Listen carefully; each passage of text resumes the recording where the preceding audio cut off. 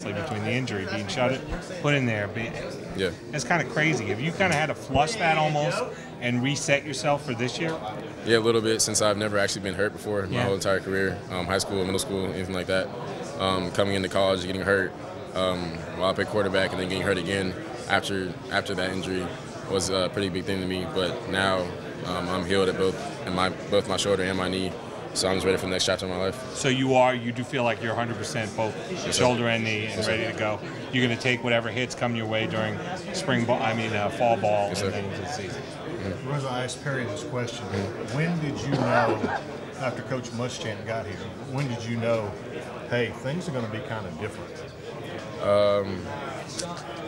Probably middle of June. Probably, I knew, because they talked to me about it, and then I came back to them and told them my results, what I thought of, and then we went from there. Was there any part of you, after your head coach leaves and you have the injury and everything, is any part of you thinking, do I need to look at somewhere else? Not really. I'm trying to stay at this one school, particularly because I chose this school from the start, and I'm not really trying to leave because this is like my home now.